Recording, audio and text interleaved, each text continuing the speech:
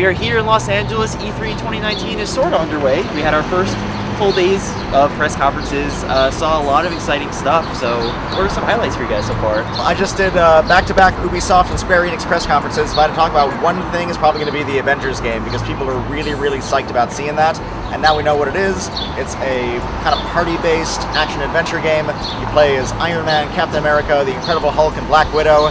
We don't know exactly how it's going to all play out yet. We know there's going to be some downloadable content, potentially some new characters.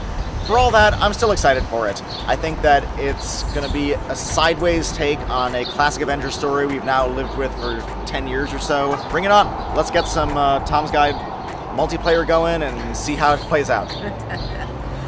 I guess I'm going to talk about the key buzzwords of the show, cloud gaming. So a little bit of Google Stadia, a little bit of Bethesda's Orion, and subscription services. So many subscription services. Subscription services I want. Xbox Game Pass for PC. Xbox Game Pass Ultimate. Yes. Subscriptions I don't want. $14 Uplay with Stadia. No. I'm now fatigued. You killed the joy of subscription gaming for me, Ubisoft. I can't even do it. Can't even talk right now.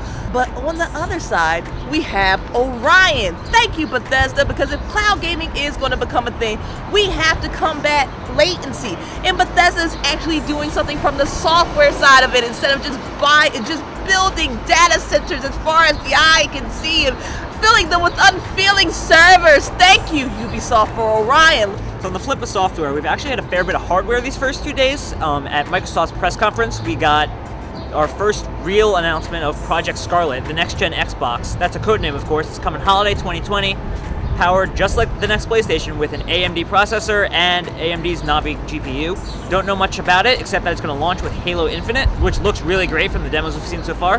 AMD on its own today has been sort of making a victory lap.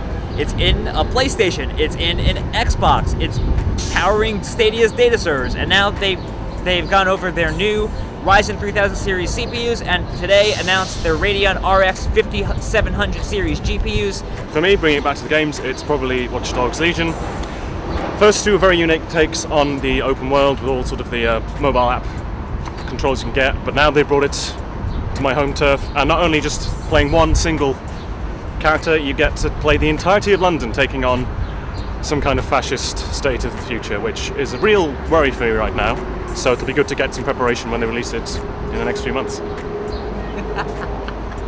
The highlight of E3 so far, for me, by far, has been Doom Eternal. It looks so awesome. It looks like everything that was great about the 2016 Doom reboot. It's fast, it's violent, it looks super fun, super brutal, but it's really just taking that to new levels. There's the game looks to add just a lot of verticality, a lot of platforming elements, so really just leaning into being a crazy, intense, over-the-top shooter, and that's all we want from a Doom game. So I cannot wait for Doom Eternal to launch this November 22nd, pretty much everywhere, including Stadia, which should be interesting. That's our first of many E3 recaps coming for you this week. Definitely keep it locked to Tom's Guide for all things E3 2019. Not just Tom's Guide, Laptop Mag, Tom's Hardware, Damn right. like everyone, future family.